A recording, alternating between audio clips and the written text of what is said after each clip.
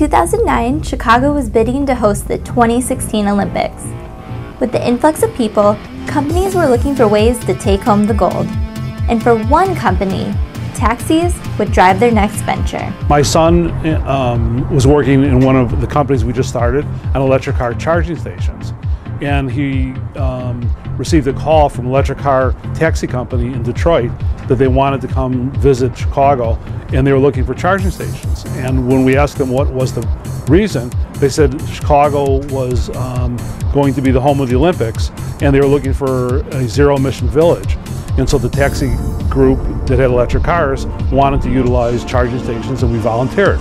With only 45 days to complete the project, the team for Chicago's first solar charging station, named Solar Plug, powered through.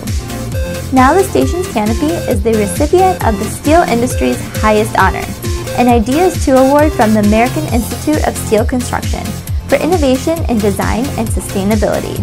The idea was to make it very efficient and minimalistic and still be able to achieve the aspects of the project. So it really is like a natural growing form, whether it's a flower, bundled tube, or the idea of a tree that sprouts up and grows. That's one of the reasons we use steel. It was very easy to kind of bend and kind of mimic the natural environment. Even on cloudy days, the Solar Plug can still charge cars. The canopy is connected to the city's electrical grid, which supplements the solar power when there's less sunlight.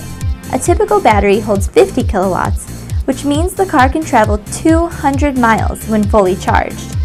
Even though most Chicago residents are still filling up their tanks with gas, the project team is optimistic for the future of solar power. We need nowadays to generate electricity from renewable sources, and there's wide expanses of parking lots that can be kind of utilized, not just as parking lots now, as energy generation centers.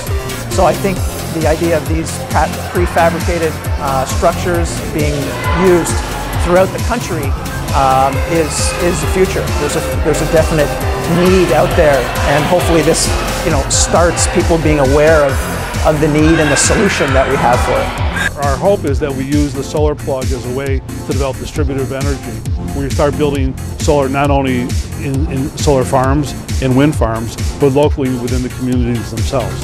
And as we start developing microgrids, there's going to be more and more need to use steel and to use different kinds of technologies to develop the infrastructure within the cities themselves as both part of buildings and part of parking lots as they start developing into energy supported connections.